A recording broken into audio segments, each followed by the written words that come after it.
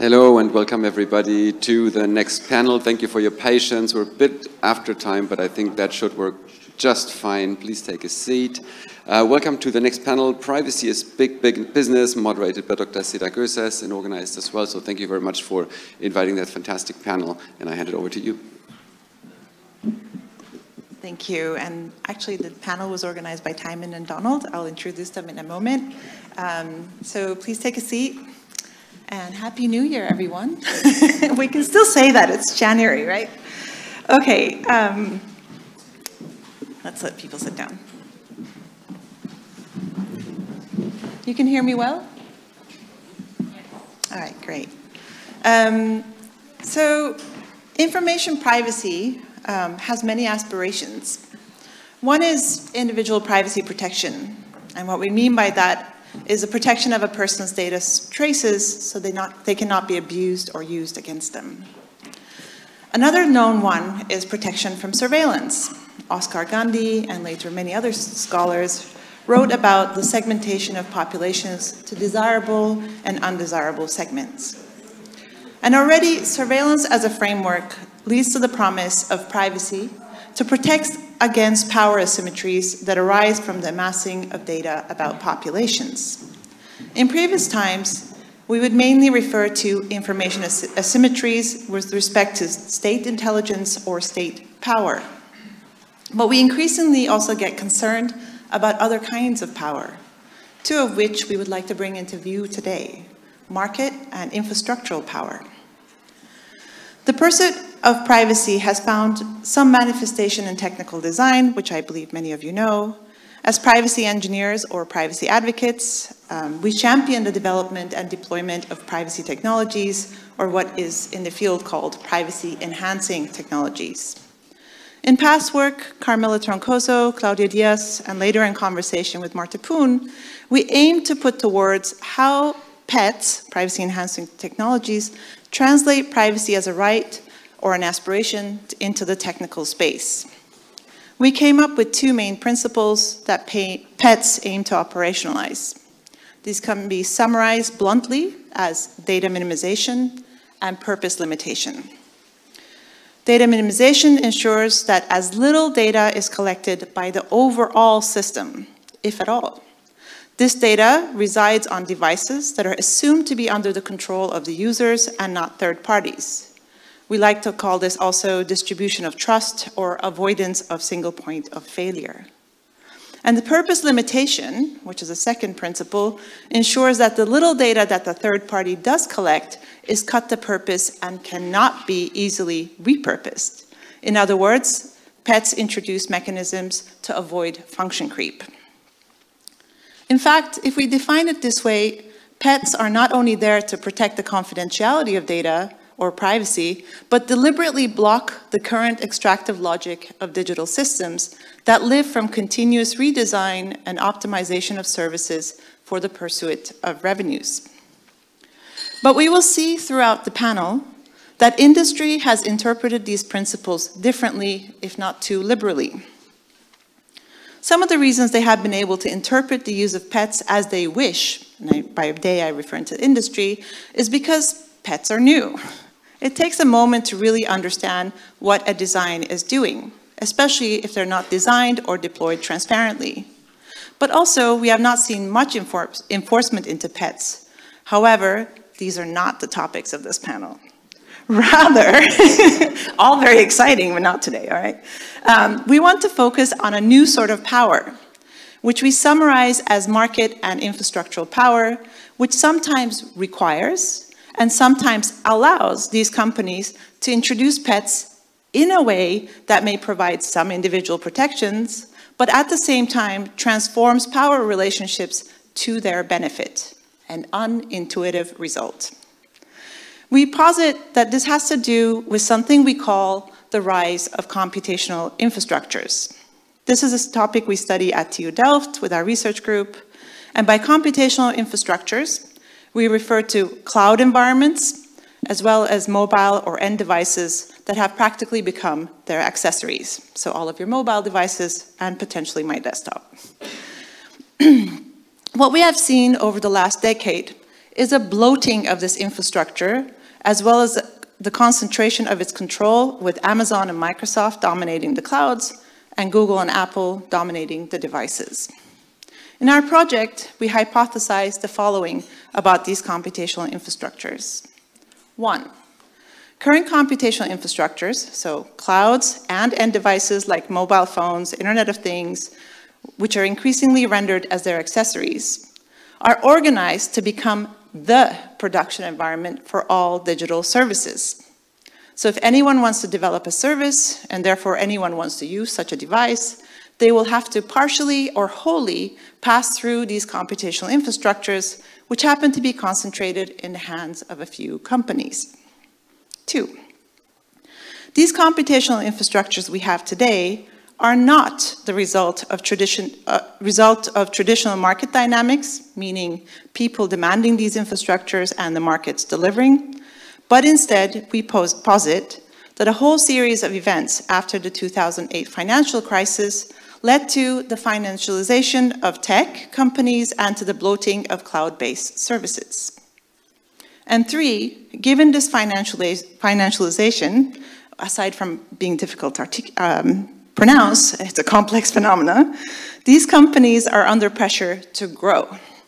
They need to expand into health, education, logistics, supply chains, you name it.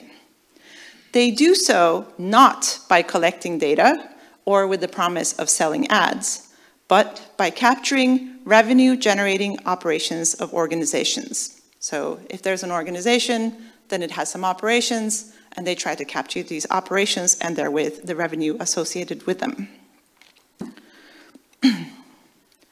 We observe that these companies are increasingly leaning on privacy by design, or PETs, to cement or expand that infrastructural and market power as they expand into these different sectors. They do so by transformation of the relationship they have with end users, but also by reconfiguring the business ecosystem that depends on their computational infrastructures. In other words, they reshape business-to-business relationships globally. We're not the first people to raise concerns with respect to privacy and computational infrastructures. In a volume edited by Corinne Kaff, titled Eaten by the Internet, Shivan Khalsahib raises concerns about PETs being only feasible and affordable for companies with large infrastructures. Referring to CDNs, he writes, while privacy-preserving protocols are important for privacy, the reliance on expensive infrastructure has the effect of making them deployable only by large tech companies. This has ramifications for the politics of access to privacy on the internet, and a danger that smaller organizations, again the B2B aspect, acting in the public interest will not be able to afford to provide privacy for their users. Which is still a different argument from what Michael Veal, who writes in the same volume, says, this situation places civil society organizations in a bind. Since Snowden, they have successfully rallied companies and the public behind encrypting communications, limiting some forms of state surveillance. But encryption technologies have moved on, and they can now more effectively encrypt analysis and computation as well. This is a much more open design space, where businesses can design complex PETs to advantage them to the detriment of their competitors. So what we're observing in this panel is that PETs are being instrumentalized, sometimes genuinely and at other times to do confidentiality washing, while being designed to bring business advantages or enable infrastructural expansion for the bigger players. The objective of today's panel is to provide you a quick glimpse into 3 empirical cases that demonstrate the different ways in which privacy is being instrumentalized by these companies that have greater control over our current computational infrastructures. So without much further ado, I'd like to turn to my panelists, and let me quickly introduce them. To my left is Chris Shrusak. He's a public interest technologist and at the Irish Council of Civil Liberties, a senior fellow. His work focuses on privacy tech, anti-surveillance, emerging technologies, and algorithmic decision-making. Previously, he was a researcher in Darmstadt, Germany, where he worked on applied cryptography, PETs, and internet security. Today, he will talk about Google Privacy Sandbox, and we'll link it to privacy in internet standards making. Thank you for coming, Chris. Next, we'll have Tijmen and Donald. Tijmen is a master student at TU Delft in the Faculty of Technology, Policy and Management, where I'm also based. He's been working with Donald and myself for a little under 2 years, and has a strong interest in legal, economic, and ethical dimensions of digital technologies. And next to him is Donald, who is a PhD candidate in the same faculty. He's affiliated with our research group called the Programmable Infrastructures Group. His research explores how agile software production and computational infrastructures are changing the production of economic value globally. Tijmen and Donald are going to talk about a case called Amazon Sidewalk, which is an extension to AWS that the company presents as a closed crowdsourced network. I'm not sure they use those words, but we do. All right. Carmela is going to be our last panelist, is an associate professor at EPFL in Lausanne. She heads the Springs lab focused on security and privacy engineering. The work at this lab and Carmela's work focuses on understanding and mitigating the impact of technology on society.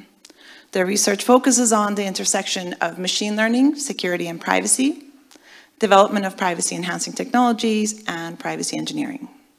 Today, she'll be talking about what happened with contact tracing apps and what later became known as the Google-Apple exposure notification. With that, Chris, I'd like to pass the word to you. Thank you, Seda. So first is that when I first looked at Google's Privacy Sandbox, first the word privacy stands out. Because you'd assume that the word privacy in the name of a product or series of products would emphasize the inclusion of people whose privacy you care about. But what you eventually see is that most of the stakeholders they care about are advertisers. So there's been a lot of interaction they've had with advertisers, all of that. And in fact, Seda mentioned the role of standardization bodies, for instance, W3C, where Google brought about some of their proposals, which didn't go through, by the way. No one wanted to implement them, apart from Google themselves, was in some sense forced by the UK's competition authority, who again was not really thinking about you or mine privacy. They were concerned about the advertisers who will lose business if Google gets rid of third-party cookies. But many of you here probably don't use Google Chrome. You probably use maybe Mozilla Firefox, Brave, or some other creations, all of whom have already gotten rid of third-party cookies long, long back.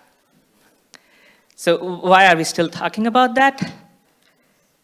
Well, Google's Chrome is essentially the market dominant player there, right? So the fact that Mozilla, even Apple, and Brave, for instance, get rid of third-party cookies doesn't really affect advertisers as much as if Google's Chrome gets rid of third-party cookies.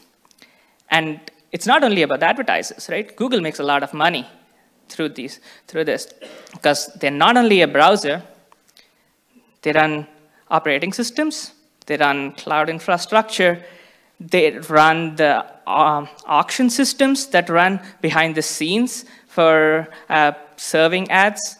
They're everywhere.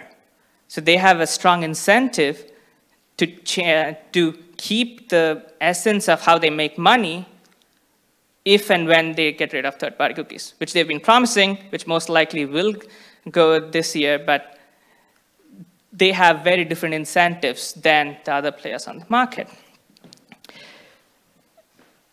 So when we think about third-party cookies and Google and all of this comes in, but where's privacy in all of this?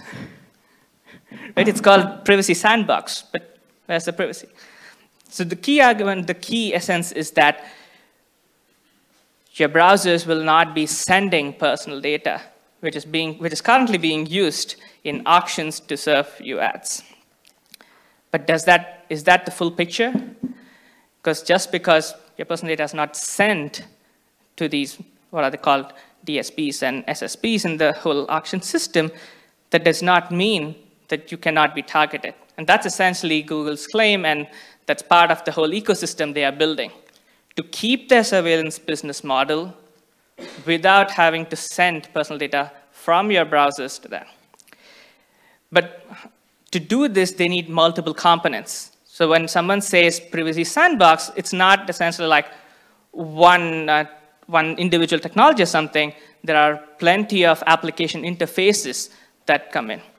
One example is what is now known as Topics API. At one point, it was known as Flock. At that point, it was the season of birds, so you had Flock, Fledge, plenty of these birds around. The idea being that your browsing data, so the websites you go, which could be various kinds of websites, would play a significant role in what kind of ads you get served. So your browsing data would then be, in some sense, on your browser, by the way. So essentially, the browser is not serving you, but serving the Google and ads. It all happens on your browser. So what's going to be done is that topic is going to be, in some sense, estimated. It depends on the kinds of websites you go. If it's in the top 1,000,000 websites, then there is a direct mapping, because this is you make a map of what kind of topics these websites serves. But if these are lesser known websites, then our fantastic tool known as machine learning comes in to estimate and predict what kind of topics you might like. Once these topics are in your browsers, your advertisers are going to check these topics and use that to serve you ads. All of this sounds super fun, right? But what could go wrong? You're not sending personal data, it's just some topics. Let's take a small example. Imagine you're in Saudi Arabia and you're gay. The websites you go, currently so you have HTTPS and all of that, so that layer is covered.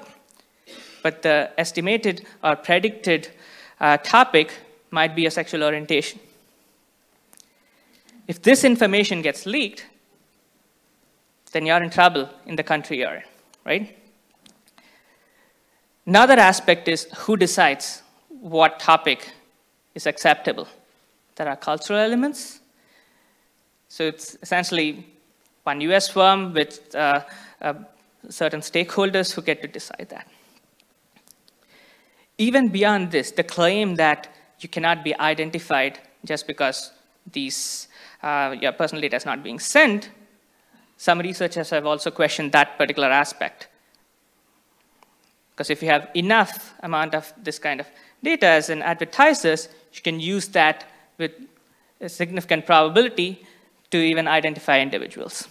Now that's assuming that these advertisers don't collude, that they don't share data with each other, and also assuming that they don't have other kinds of fingerprinting metrics and all of that. Once you bring all of the other components into play, you're not that much better than today's Google Chrome. Now, all of this also is to say that you're always, in all of these cases, worse off than when you're using other browsers. So your baseline is so much more important here.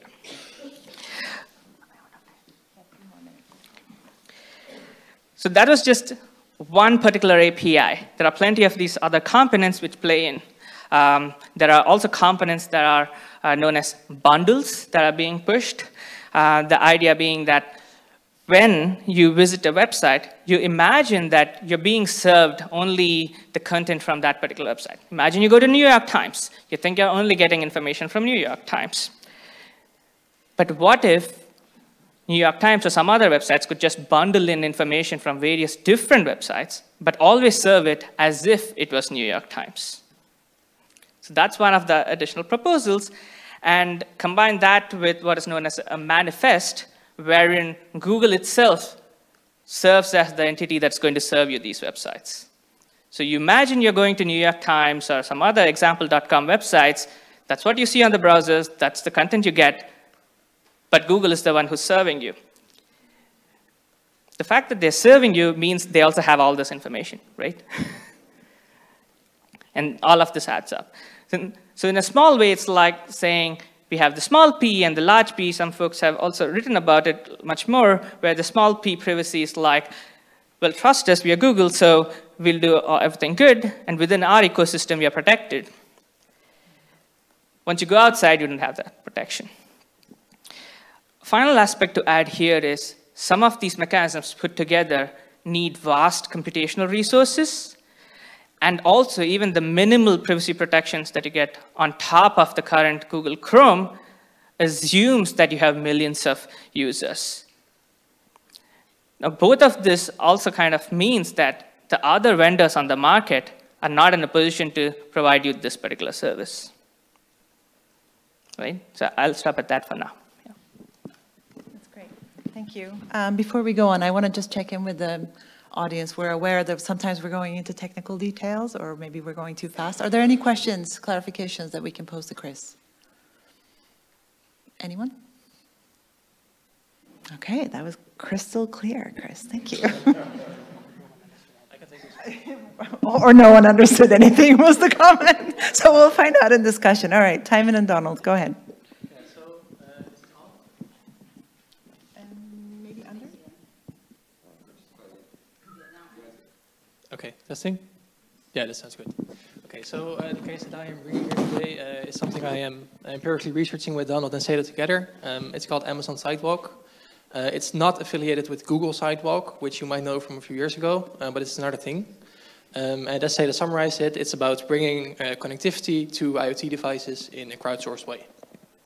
And I will explain it more in a minute, but the premise of our research is that most of the literature we've seen on this covers the consequences for user privacy, because it's a crowdsourced thing, so there are certain concerns that arise. And those are very, very valid concerns, but what we think is under-researched is how this affects manufacturers of IoT devices. So we think that Sidewalk enables Amazon to reconfigure the way that value is created by these other companies in the IoT landscape. And we are looking to see if pets are instrumentalized for that purpose. So to explain what Sidewalk is, I have a slide. It could be great. Yeah, it's up here. So imagine that you have a smart mailbox that tells you when your mail has arrived, because everybody has this, right? I should clarify right at the start that this is a US-only service right now, so maybe they have it there. But the manufacturer of this mailbox wants to give connectivity to the mailbox, because if something is dropped in, then you might need to get an alert on your phone or something. And they choose to make the device Sidewalk compatible, so to use Sidewalk for this. The consequence is then that the mailbox does not need Wi-Fi or cellular communication or anything. It can connect to what is called a gateway, which you see as on the second spot. And the gateway is connected to the internet, so it can forward the alert that the mailbox is sending to the network server from Sidewalk. And that is a piece that Amazon implemented to forward all the traffic, make sure it's secure, and it's a functional thing. And it's part of their cloud. And then the Sidewalk network server knows which company manufactured this mailbox, so to which application server, which is the final end, it has to send the alert. And then the application server can think, okay, I received an alert from this mailbox, I have to send a message to his phone on an app or something. But that is outside of scope for now. I'm going to do it. Is he talking fast? Yes. Okay, so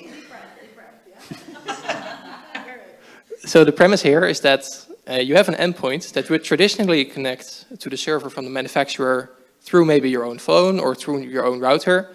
But now Amazon has inserted a gateway and a network server in between. And this is where the crowdsourced part comes in, because the network server is entirely their own, in their own cloud. But the gateway, that's actually gateways owned by people like you and me, or maybe not in this privacy-aware audience, but people that have bought an Echo speaker, which you see at the bottom, or a Ring camera doorbell. Those devices were reconfigured with the software update back in 2021 to share part of their bandwidth with this network, right? So if the mailbox did not have connectivity, then post this 2021 update, it could connect to these other gateways using the Sidewalk protocol. And now you may expect this is where the privacy concerns come in, right? This is where we see organizations like the EFF and also researchers say, okay, if my endpoint talks to your gateway, talks to Amazon's cloud, and then it only gets to the manufacturer server, then people can see my data maybe or can tamper with it, and we want to prevent that. So this is where Amazon uses their pets. So there are 3 layers of encryption, and they use some obfuscation to hide the identity of these devices. And the consensus is that this works more or less, so they address the privacy concerns. And yeah, we can also assume that that is the case here. But this is where our research takes a manufacturer focus. So it's important to assess whether these pets work, to which extent. But we are also seeing manufacturers becoming more dependent on Amazon's cloud if they make their devices sidewalk compatible. And a second point we see, which is more hypothetical, but I will elaborate on it in a bit, is that Amazon becomes kind of a network provider, and they can see how all these IoT devices interact with the cloud. And because of that, they can learn how the devices work and more effectively compete with IoT companies. So I'll start with the point about IoT companies becoming more dependent on Amazon. If you want to make your device sidewalk compatible, it uses Bluetooth or LoRa, which is a long-range technology under the hood. So you need to implement certain chips, and you also need to secure it in a way. And for both things, you need Amazon. So Amazon has partnered with some silicon providers, and you can only use their chips in your devices. Then once your prototype is done, you have to get it approved by Amazon. Then once your prototype is finally working, all the data goes through AWS. And they have a very neat service in AWS where you can process the data and manage your sidewalk devices. But if you don't want to use that, if you want to use another cloud, then you have to pull the data out of AWS and then ingest it wherever you want. So there's an extra hurdle. And yeah, we see all these extra barriers that Amazon is putting up, deliberately or not, maybe for the sake of technology or security, that makes it harder for manufacturers to develop their products outside of Amazon's web services. So that's our first concern. It looks like it's just a pipe, maybe, connecting the endpoint to the server, but they are doing much more. They are connecting the endpoint to their cloud, and meanwhile they are kind of funneling manufacturers to also use their cloud for all their other services. Second point, I'll be more brief on this. It's hypothetical. We are doing more research to see what data Amazon can see. But because they own this network server in the middle that is fully in AWS, they can see how these devices operate. And the payload, so the content of what the mailbox sends, that is encrypted, so you don't have to worry about that. But we've spoken to IoT manufacturers of sidewalk devices, and we've looked into their documentations, and Amazon can still see how often a device operates with the cloud, from where, what the brand is of each device, what size the payload is, so they can learn a lot about how these devices use the cloud, and then use that to improve their own IoT devices, maybe. And like I said, it's still hypothetical, but you might remember that Amazon also has a marketplace, and they tend to look at products that are in high demand and then copy aspects of them for their own Amazon Basic brand. And that's also something we've heard manufacturers worry about. So it's a bit skewed in our opinion. There is a power asymmetry, because for Amazon, it's very clearly in line with their revenue generating activities. But for the manufacturers, it's a bit more messy. So they invest all these resources and all these efforts to actually become more dependent with Amazon, but they have to adopt special chips and have to get all this knowledge on board and how you interact with AWS. And okay, you may think, well, what's the big deal? Because they get connectivity in return, right? So it's a service, you have to invest something for it. But some of the manufacturers we spoke to actually said that the connectivity that they get is not really the decisive factor to join Sidewalk. They're more interested in just doing business with Amazon. Because Amazon is so big, companies rely on them also for their cloud, their logistics maybe, their marketplace. One interviewee said that they were simply befriending the giant and for that reason working with Amazon in this space. And it's a quite novel service, so Amazon also invited some of these companies to be their guinea pig. And these companies apparently agreed to it because they want to keep Amazon as their friend. And meanwhile, they're making themselves more dependent on them also. So that's where we think there's a power asymmetry. And then they are both making themselves more dependent and putting Amazon in a powerful competitive position because they can potentially see all this data about how the devices work. So that's how we see pets being instrumentalized. Because all of this relies on gateways of ordinary people, gateways that were already in their homes, being reconfigured with a software update that was an opt-out basis, of course. And because of that opt-out nature, or I cannot say because, but I think there's some overlap, they published the update on an opt-out basis, and now they claim they cover 90% of the US population with this network. So I think we can infer how many people found that button. And that's how we think pets are being instrumentalized by Amazon in this case. Any questions, clarifications for Chairman and Donald? All clear? I have one question. Latest since Edward Snowden, we know that metadata is much more important than the payload data. Do you take a close look at this? You mentioned already that the metadata is what the manufacturers mentioned, that of course Amazon can see how often what is transmitted, something is transmitted from where and so on. Is there some research going on in this, how much metadata Amazon uses? Yes, exactly. That's something we are researching. So we are working with colleagues in Spain at the IMDEA Institute to see what data these devices generate, right? We also looked into the specifications they have of the protocol, which says you have to format your data in this way, and you can interpret this variable like this. So that's how we got the hints of what I said, that they can look at coverage, for example, or how often it communicates. But that is ongoing research, yes. Any other clarification questions?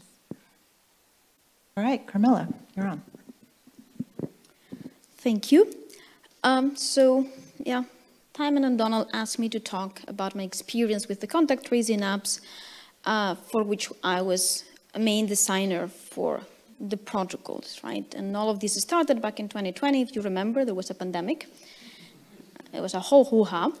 And early in the beginning, some people decided that technology could help, and it would be a good idea to have some technology interventions, especially to help with what is called contact tracing, to stop chains of infection. What happened is that COVID was so fast and growing so quickly that traditional methods became very inefficient. We didn't have enough people to actually talk with the people that were getting infected, gather the data about who they could have infected, and actually contact those people.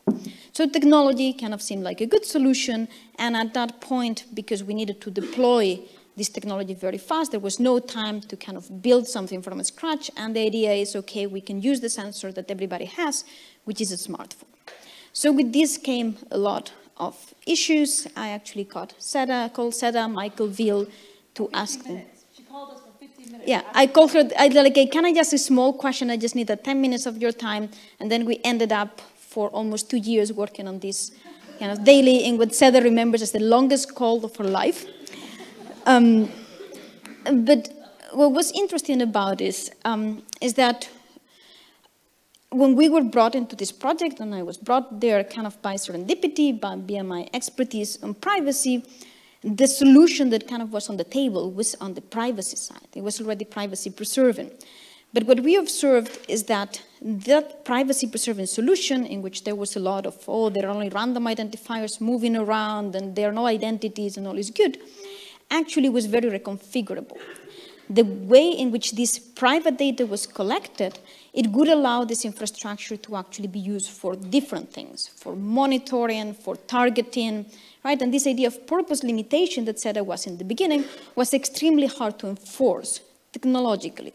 We could only rely on policy and policies to do this thing, but we all know that when policies are the only thing within maybe law enforcement and data, it doesn't always work that well.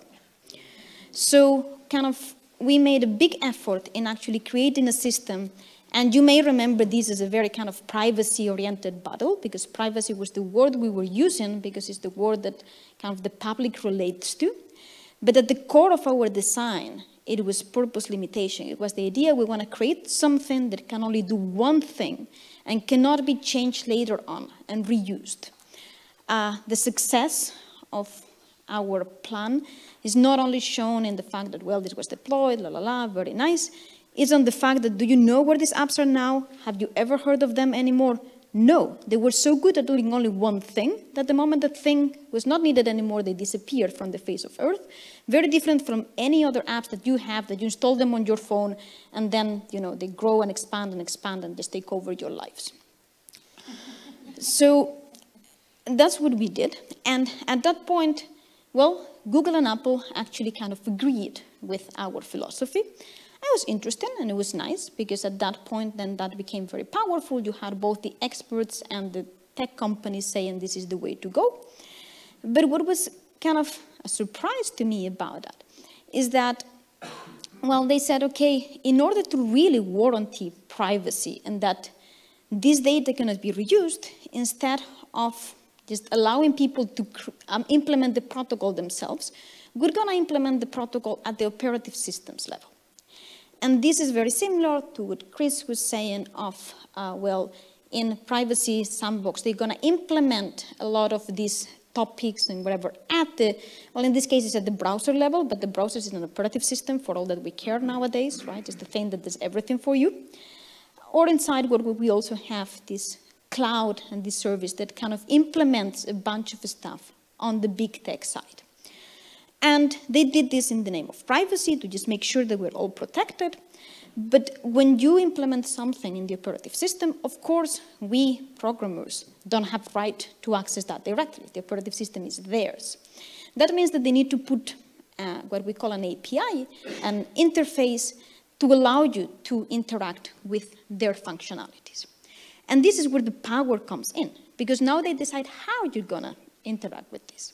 And they decided a set of functionalities that they decided it was good enough based on basically their assets on one day, yeah, talking in Cupertino with the other guys in Silicon Valley, like, you think it's good? And they were like, yeah, this is good. And they implemented that thing, right? And then off we go, because that's what you have now. And if you want to implement, you have to implement on top of this. This you have to think is very similar to in topics, right? They make a decision, as Chris was saying. It's not about which topics are acceptable. They will make a decision of which are the topics, what is the fine-grained, which are the kind of things that they will learn or not learn. They will essentially decide how to define us, right? Which kind of keywords can define any human on Earth is going to be purely decided on whatever person at Google decide this is good, based on probably their ass again, or they talk with somebody that is there.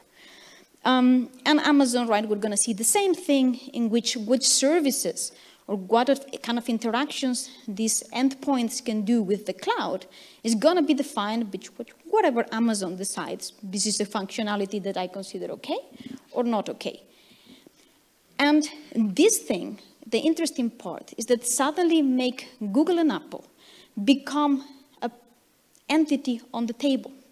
At that point, I was kind of helping Switzerland, that's the country where I live, where my university is, and we were kind of helping the Swiss government as the tech experts to take part in these discussions.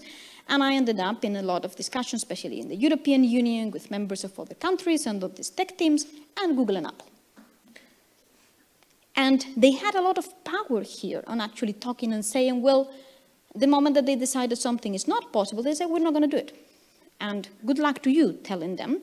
We had, it was interesting that we had a lot of very cultural clashes on them making decisions based on how the US works, which, yes, there is a lot of states.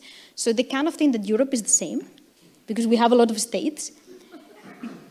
Yeah, right? And we're like, no, like we're not the same. We don't have same cultures, we don't have same laws, we don't have anything, right? Like this is such a different world. And we had a lot of issues on that matter, but the important thing is that they were at the table. They were at the table, and were making decisions. They decided exactly what was the definition of privacy we could implement. They decided when and how was the utility that we could implement. Not only they decided that, they decided when to change it. And they could change it under your feet with no problem, right? Like from day to another, your app stops working, and you're just like, uh-huh. And they were like, yeah, we decided this was better. And this was, like, to me, it was a surprise, right? I didn't realize how much power they had when we were operating on the operative system.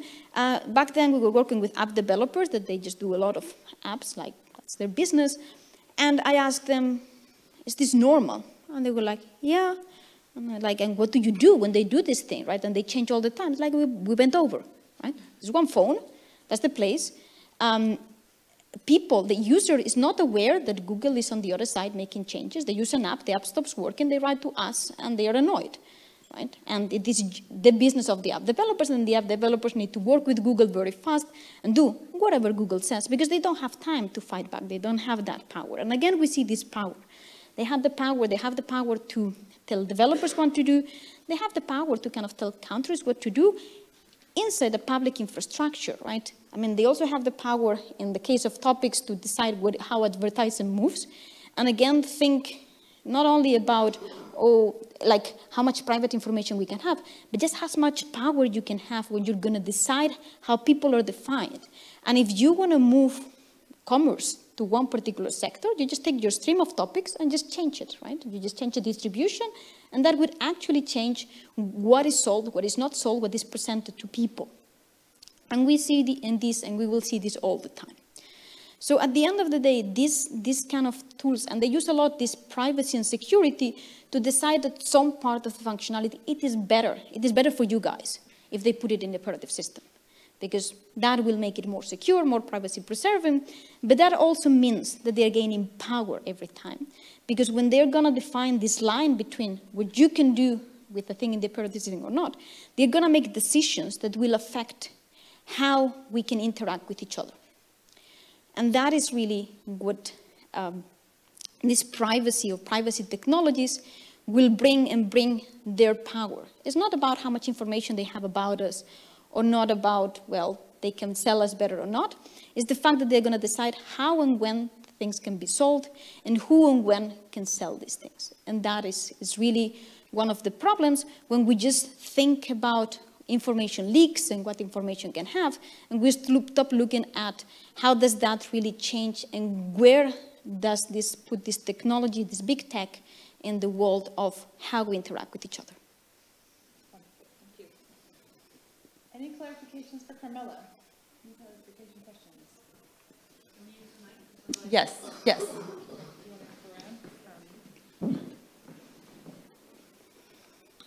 Thank you for that. My name is Terence Eden. I worked on the UK contact tracing app. We started without the Google Apple system, and we built our own. And it very quickly became apparent that it couldn't work as well as an OS level one. So I suppose my question to you is, was it worth it? Was it worth switching to, switching to Google and Apple, who aren't necessarily as privacy protecting, versus doing it ourselves, which may have been less effective for its purpose? I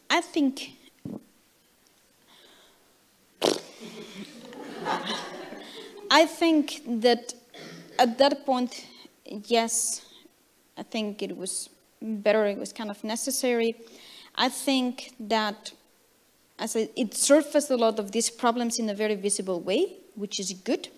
It didn't create further harm. They try actually to monetize or whatever thing, some more stuff, because they wanted to create some more privacy-preserving statistics to sell to people.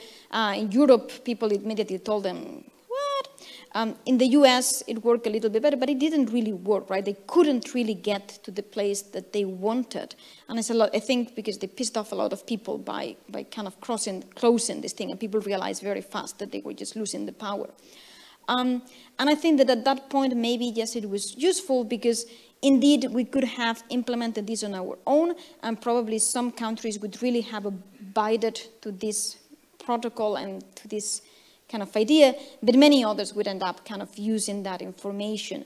So we're in a kind of in a pickle here, right? Because now either we trust them to close this or not. In that particular thing, especially with the speed, I mean, one of the main problems here is that we had to deploy at the speed of light, right? We did a whole cycle from conception to development in a month. Like, this is not agile. It's like speed of light shit that you don't know how happened. So at that point, there is not much time to reflect. There is not that much time to put safeguards. So I think in a way that kind of didn't play badly, but the fact that the design was so restrictive, technologically, kind of also ensured to us that even though they got a seat at the table, they were also very limited in what they could do. And yeah, I mean, in all of the bad things, again, probably was the best thing. Imagine that we could have gone through the other way of thing, and then they would have all of these identifiers on a data center where they could have run, right? So I still think that, yeah, in all of the evils, this was the minimal evil we could have. Yeah, it was perfect. No, but at the point where people were like, we're going to implement this shit on a phone whether you like it or not, I think that's the best outcome that we could ever have. And as I said, the proof to me, a lot of people ask me, aren't you sad that these things are not there? It's like, no, this is a perfect proof that we did a good job. Yep. So this is a moment where we can just take questions from the audience. Great, thank you. Hi, thank you. That was very insightful. How do we make our democracies then more robust against this kind of digital power grab for the next crisis?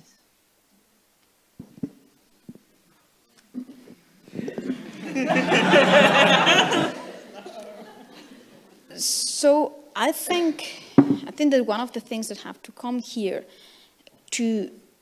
and I don't know if this is about the crisis or not, like crises are very different moments, and crises are very dangerous moments, like we were saying now, right? The push that happened, and also how much society will accept stuff. Like at that point, I mean, in Spanish in Spain was super restrictive, like people were at home, like locked with their kids, and they would have taken anything to go to the street. So crises are very, but I don't think that we can solve problems at crisis. We have to solve them before. And I think one of the main messages that at least I hope come out from this panel is that privacy is very important, but we need to check about which privacy. Like big tech has hijacked the term to mean like we don't look at your information instead of checking that actually privacy helps preventing harms, whether they are due to private information leaks, like the kind of things that Chris was describing, or they are much deeper harms to our democracy in terms of letting them come in. And kind of the hard thing here is that these two problems are solved in different ways. Like one of them is more kind of in the GDPR side, the other one is more in the antitrust. And it is interesting that these two things are to touch with each other. Even though the activists and the policymakers that work on them, they are very different, now we see more and more how they get entangled. And I think how we protect democracy is by maybe shifting a little bit all of this privacy thing that the European bureaucrats nowadays love to have in their mouth, like this privacy preserving is good, to actually move back to, does this solve a problem, does this create a harm, how does it harm our democracy? Because you can have private things that harm your democracy. So changing the discourse, I think, is very important to actually bring back the democracy discussion rather than staying at this privacy level, which hides many things. Any other takers? Also, just to always emphasize that often the privacy and the data protection discourse goes together, but we need to also think that even when your data is protected, your privacy could still be harmed. That's, I think, in some sense, for a lot of people a bit counterintuitive because of the current discourse, but I think that's one thing we should always keep in mind. Yes, data is protected, fantastic, we are very happy, but is our privacy also being protected? Donald? Hello. Yeah, so in the case of Sidewalk, the case that we were studying, so I'm speaking as a person trained in economics, and usually we don't investigate technical systems, and for example, in our case, we saw how privacy can actually expand infrastructural power by, you know, like through a single software update, basically agile software development, you can change devices. You don't need to acquire companies anymore to get more information, right? Because like that's the economic thinking. You need to acquire other companies in order to know what they're doing or to assimilate more information into your operations. But then Sidewalk is very incredible because you don't need acquisitions and mergers, right? And this is, you know, like mergers and acquisitions, they usually target this in competition law and in antitrust, but then what if devices can be turned into assets by Amazon, right, through this case that we were studying. So there are a lot of market theories that are not anymore holding true, and you know, we don't even know whether supply and demand is working in the digital economy and how to study that. So, for example, what is a market in the Amazon Sidewalk case? Is it market for cloud computing? Is it market for more services that will run in your devices? Who has power in this kind of ecosystem that seems to be closed, and you know, that incentivizes manufacturers to expand Amazon's infrastructural control while at the same time, you know, experimenting with new technologies so that we would pay for more and more subscription services in the future, because like this is how they make money. And you know, we touched on the financialization aspect of this a while ago. So a lot of questions about competition and privacy and how they go together. I think that's very interesting also because I think in Carmela and Chris's case, we see that companies are not anymore just producing stuff. They're becoming arbiters of privacy, and they're making decisions for us. So it's not just a market question, or like it's a question of who makes the market, not who plays in the market, right? That's great. And I think just to conclude very quickly, digital rights frame does look at individual protection, and if they check the privacy functionality, then there's very little left to actually criticize the expansion of their infrastructure, which includes taking over our devices, right? Because all of the examples, if you've noticed, is about expanding the infrastructure, the services they developed onto our devices, and in the process reconfiguring our devices and using privacy to do so. So if we just stick with digital rights, we might not have sufficient grounds upon which to both see, study, and critique, and change the current way things are going. And I think that's a really big challenge to this community that I hope becomes clear through the panel. Did you want to? Thanks so much for, I think your final comment sort of ties in a question that I had across.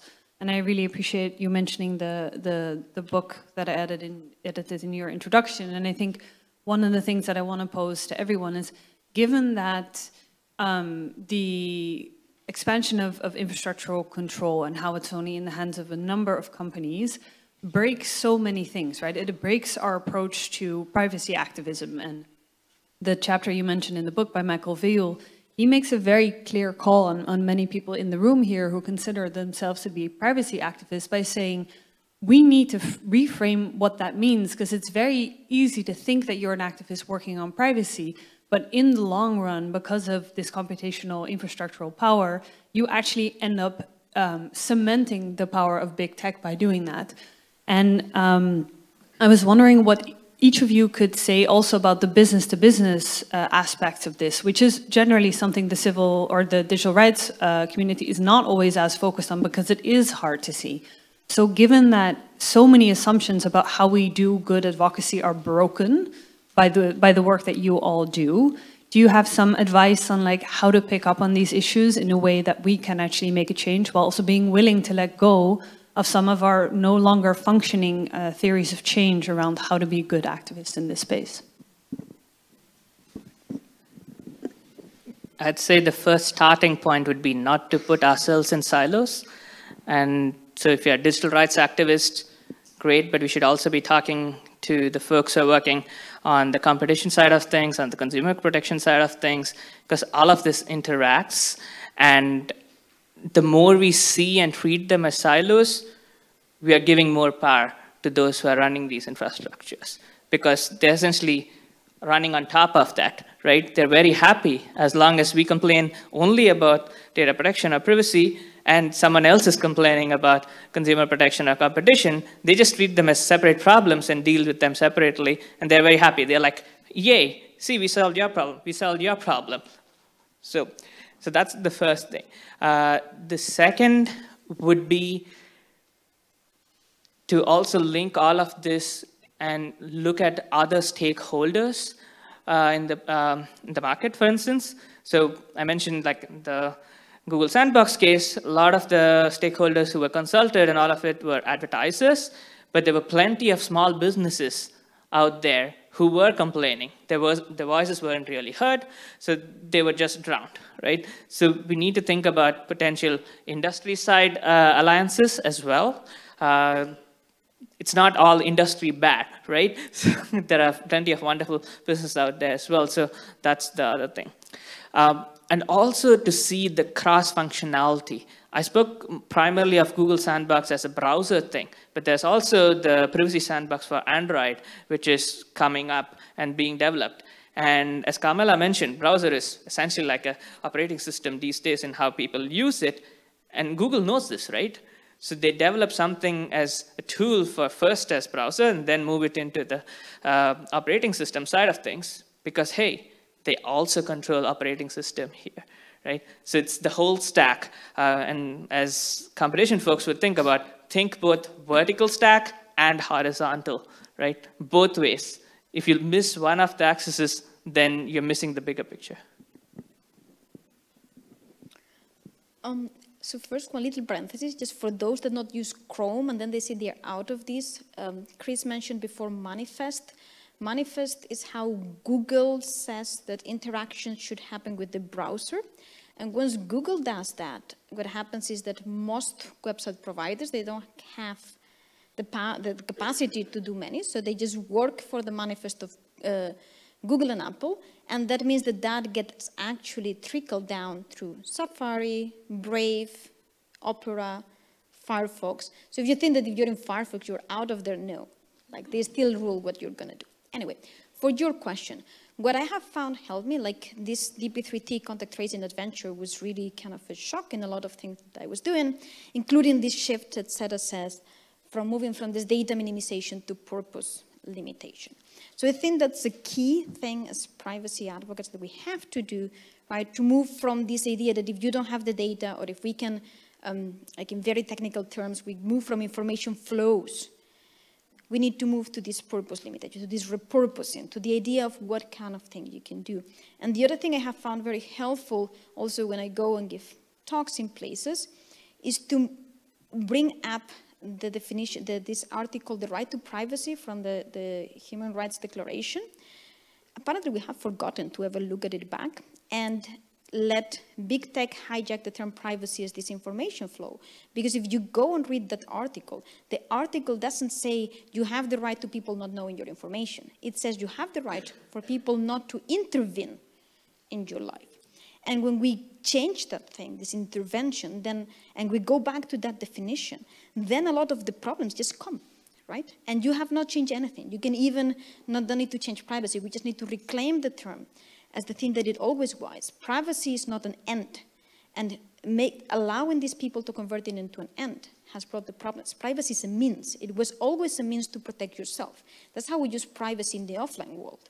When you don't tell things, like already when you were a teenager and you didn't tell your parents about where you were going, it was not a question of, oh, I want my privacy. It's a question, you don't want them to forbid you to go to the mall to kiss your partner, right? It's not, you're kind of, the consequence is the thing that you're protecting with privacy. And the moment that we forgot that part, that I think, and I think that changing a little bit this discourse, which is not very far and should not be that difficult, but slowly moving from we need to protect the data to we need to protect from harms, from intervention, go back to the basics, and that should actually help a lot in kind of changing this discourse and kind of removing the meaning that they have given to it. Because if you can do the harm while still not having the data, then your privacy technology is essentially a privacy washing bullshit. Yeah. So, yeah, that would be my recommendation.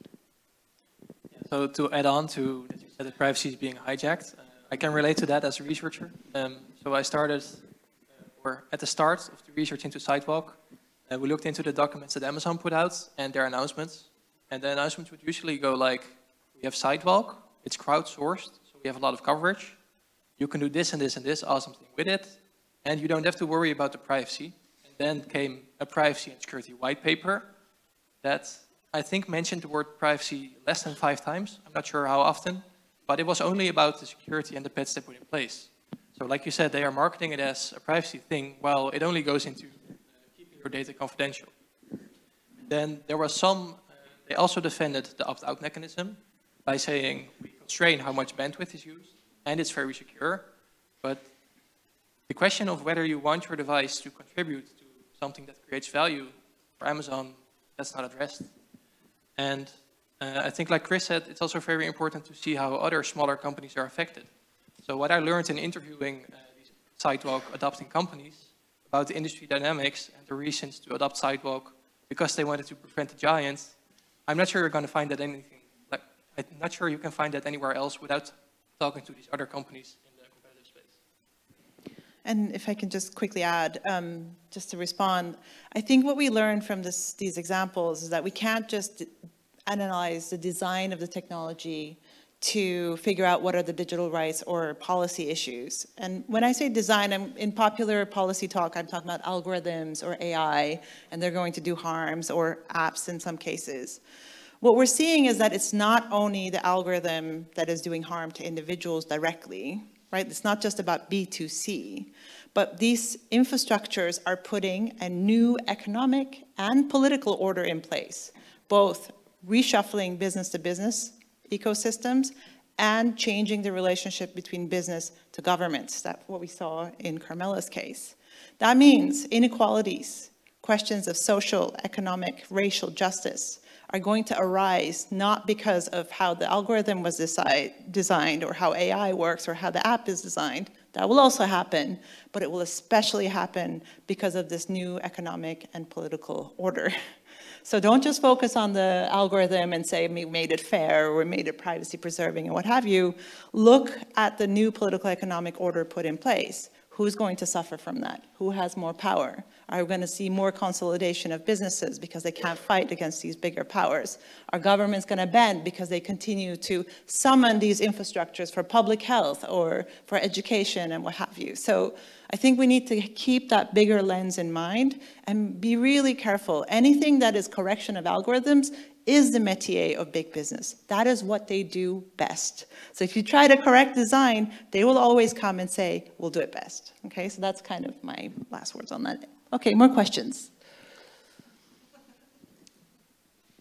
And maybe, how much more time do we have? We started about 10 minutes late, so how much time do we have? 15. Okay, should I take questions in twos so that we hear more questions? Because we've been talking a lot. Yeah? All right. Yeah. Okay. Thanks for the great panel. I missed the first part. Sorry for that.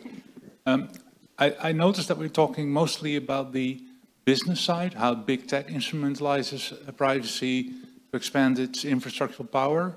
I have the feeling that we're sort of not looking at the governmental side of it. And specifically, I'm looking at like upcoming regulations and ideas around electronic identity, digital euro, where basically the same kind of like infrastructural dimension takes place and where government creates a similar, expands its power, I feel. Does the panel have any ideas or comments on that? And also, does the panel have any ideas on, and this is going back to what Ina was saying, what can we do? How can we especially help these policymakers in making better decisions in that respect? My question relates more to what kind of conclusions we should draw when we apply what we learn here. So I want to give an example from practice. I helped a couple of friends of mine who wanted to unionize the delivery drivers of food delivery apps during the pandemic in my home city of Vienna.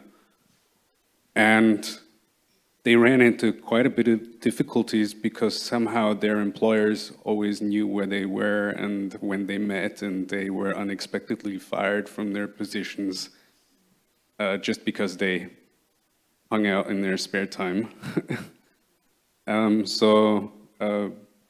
They went to switching phones and leaving their phones at home when they were off the job and meeting, and using apps like Telegram and stuff to communicate with each other. And of course, they shifted dependencies to, like you described today, like they took conscious steps to become more private, but they shifted dependencies to other tech companies, whoever, you know, like. But when I listen to you, like when we lift it to the policy level, it becomes very frustratingly slow, right? Because the landscape changes so fast, and we're still waiting for regulation. So, do you have advice on like the technical level or like practical steps that activists can take in order to improve their situation? Because I'm all with you that on the policy side, we should take care and pay attention into not allowing infrastructure to monopolize in private hands, okay? But apart from that, what else can we do? Thank you. If I can have an additional question on that one. Yes. Because I was thinking, when you mentioned all the control and the Internet of Things world that's going to be monopolized by the big tech. So we have all the digital acts out there in Europe that a lot of them try to organize that and try to minimize that negative impact. Any ideas on will it work or not? Okay, so to Jaap Henk, I mean, he said 15 minutes, okay, so to go about how we're going to do with the EIDAS and all of this crap. Maybe say what EIDAS is first. EIDAS is the Electronic Digital Identity Regulation. So to me, there is a lot of conflict in there because privacy in there cannot really help with a lot of purpose limitation and kind of limitation of this infrastructure, which indeed, doesn't matter how much privacy we put in, it still makes a shift of power because now it will create the need to have an ID that I can only give to you. I will only give you the attributes I want when I want them based on the criteria of I decide on my government and will accentuate this difference of power. And there is no privacy that can help. I think it's a good example of this. So again, I think that maybe changing, and this discourse is going to be very hard to change because it's not something that the main public are going to feel affected by because the main public will have the attributes they want, right? So how do we make that and how do we make this difference? I think that one is very hard. I have been thinking now for a lot of months, in the fight with the EIDAS and what do we do and where to position ourselves or myself as I can make it more privacy preserving. We have technology to make it very good, but is that a good idea? Because maybe then we're just kind of legitimizing a tool that shouldn't exist. I don't have a good answer. I think that a very important thing is to make this more vocal, these ideas, again, shift the discussion from privacy is good to is the technology good? Will it help our democracy? How does it help? Who does it help? And what I find the very hard part is how to get journalists to pick on this because they want to just ask me, can you track people on the internet with the ID? And I was like, yeah, dude, this is not important. I mean, this is important, yeah, sure, but there are so many things behind and I think that can be one of the main tools. Also from my experience in the tracing apps, a lot of it came from public opinion. At the end of the day, politicians need to be re-elected. So kind of getting this information back to the public so that they feel it and they have an opinion, I think is one of the main tools we have. I don't know how to do it. So if you have ideas about that.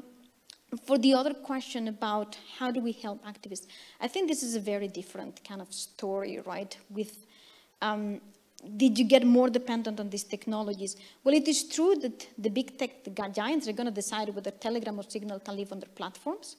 But messenger apps are actually one of the few things where we still have quite some autonomy to decide how and when things exist. Now, most of them are quite commercial and they need to live through commercial things. So they're not going to be as protective for activists as we want. Maybe we should need a messenger for activists. My group actually started to work with some teams about this. What is different about what they would like? Signal is doing a pretty good job in some of those things. But yeah, there is nothing that will prevent you from needing a second phone, right? I don't know how to solve that problem. That is the thing that you're going to do. But I think that these two topics kind of are a bit unrelated in a way of how do we help that case. And I think that a main thing, again, is about information. How do we help activists? How do we help people to understand the dangers of the phone earlier, before they get fired? And that's, again, I'm very happy to talk offline. I don't want to take the phone more time about how do we do that. And for your question, I have no idea. Maybe just about the policy question, slow policy. I think at some point, like, our frameworks should, we should look for other frameworks because right now we introduce infrastructural power, which I think isn't in policies yet. Like, they usually think about network effects, those kinds of the standard economic understandings that get inscribed in law, right? But then if, for example, there's a lot of concern about data and policing data flows. But then if you look at the sidewalk case, then you ask, like, should we now think about purpose limitation for devices and not only data that passes through them, because Amazon can actually just, update your devices and then make it part of a network protocol for its, business making and opening up to developers to produce more services, which we haven't. It's hard to study the externalities of those, because like for other people, they say, oh, good, we have more services and therefore, we're more productive. But then, like, what is the assumption behind that, and how does that impact privacy or notions of privacy? Is it now just consumer facing? Like, when we read the news, privacy always seems to be about consumer facing stuff. And then we introduce now that there is something about B2B and privacy that we haven't discussed yet in detail, and maybe policymakers should focus on that, because that's kind of a blind side right now. Yeah, so like for example, there is the assumption that if consumer data is protected, if you protect the confidentiality and integrity of data, then they assume that there's no harm to consumers, which is, maybe there's no privacy harm because your data will not be leaked. But then if this data becomes pulled together to make new services, maybe there are economic harms that we are not seeing. And actually in our research group, some of the studies are about that, right? Like the economic harms and not just discrimination harms or misinformation harms. Like there are other harms that reside not only in the social sphere, but maybe political, economic, like how do we now set prices for these services? Who gets a say as to, whether or not the pricing of these digital services are competitive or not? We don't have tools for that actually in economics. So, yeah, things to think about. I just add that with the question about all these acts, so one of the acts I worked on more is the AI regulation, and the key question always comes up is, the regulation is written in a way where the solution is always technical, right? Technology will save you, right? Like detect bias, mitigate bias. If the state of the art is not good enough, you're still fulfilling and you're fine with the regulation, right? The assumption being that what is going on should still keep going on, but we'll do all these checks and the regulations just to make sure that you're ticking the box, and you're like, okay, great, we've done it. State of the art doesn't prevent bias because, well, it's not only a technical problem, so it's okay, you keep continuing using it. And so that's, in some sense, a place where we need to rethink from a policy space, right? Or get this into the people who are writing the policies, that just because we do these tick boxes, that doesn't change. Sometimes you need to really think harder about the business models and all of this and all the combinations of these things, not individual components, right? So that's probably one place where I'll think we should be. So it doesn't directly answer your question, but that's the way I would be thinking about it.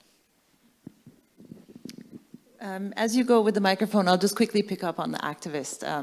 One of the things we've been trying to do is to work with activists and communities to ask them about their experience of infrastructural power, instead of asking about the typical, fairness or privacy or whatever the highlights have been in the past, also in digital rights spaces. And it's really fascinating, I think, in some of our work, we make this kind of provocative thing where we say, okay, these companies, these computational infrastructures are controlled environments that are being optimized where the laborers are actually collateral damage, right? So they're not necessarily in the old kind of Tayloristic mode of optimizing workers as much as they're optimizing their environment, and within that labor gets squeezed. So how can we mobilize labor, not to just ask for labor to be considered better in an environment that is continuously going to be optimized and squeeze them anyways, to having them read the environment for us so that we can understand infrastructural power and where we can push back on it. And so that's a very different question. We've been doing some of this work with the Institute for Technology and the Public Interest, and it's really fascinating if you switch the question, like how does your environment, how does your institutional relationship, how do your so to say, everyday life change as a result of this digitalization and the infrastructure, we get very different answers than privacy and surveillance, just as a tip. Okay. Yeah, so I also wanted to add that I think that big tech often uses privacy and safety as a lobbying talking point. We saw it, for instance, during the Digital Markets Act that Apple was going around basically saying that if we do open up the App Store or the mobile operating system, that basically, yeah, all hell will break loose and we cannot protect you anymore. And they did actually get that as a win. There is a softening of the final rule because of that. But I think that basically where we are coming to is that we have to address power, and if we don't actually destroy the power that these companies have over specific markets, we will continuously be trying to catch up and trying to protect our rights in very limited ways and actually protect democracy as well. So I think you've already mentioned that we have to align the privacy activists with the antitrust activists. But maybe I would like you to comment a little bit more of what the scope or the possibility is in the antitrust. And maybe I also wanted to ask, what do you think about also industrial policy, whether we don't actually also have to build the alternatives and build some public utilities that are actually more democratically controlled and that could get us off the dependency of, for instance, the cloud? Can we get more questions? Because we have now 5 minutes. We have one person here.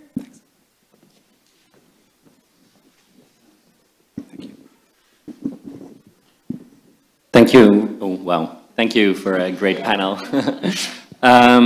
Yeah, sort of my question relates to some of the questions before, and you've elaborated a bit already, and especially Corinne's question of theories of change.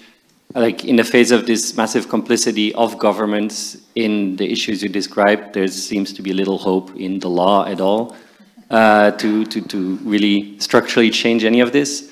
You mentioned indeed, Carmela, awareness raising, I guess more work and research on like exposing these issues properly. I was wondering what role there is for sabotage, perhaps, and I was thinking also of Seda's work on POTS. Like, is there any, I don't know if she's hearing me, if there's any follow-up on the work you've been doing, Seda, on POTS to challenge these issues that you're talking about, and perhaps applied in the specific case studies.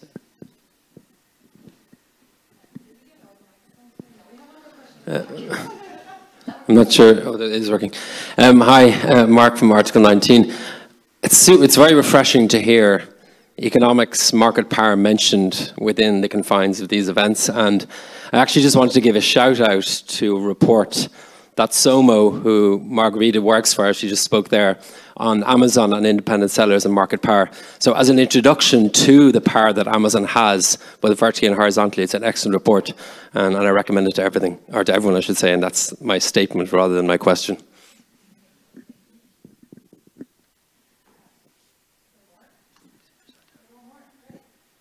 Questions for this item? Thank you. Simeon from Patrick Breyer's team. So it seems that many of the issues related to pets that we have discussed have a societal aspect more or equal to the individual aspect, but it seems that we kind of lack a legal and practical framework for recognize these harms and address them.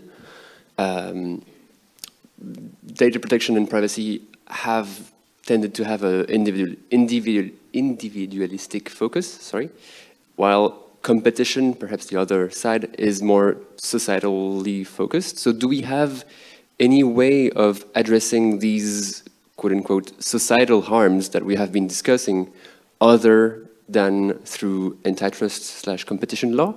And should we develop one, if at all?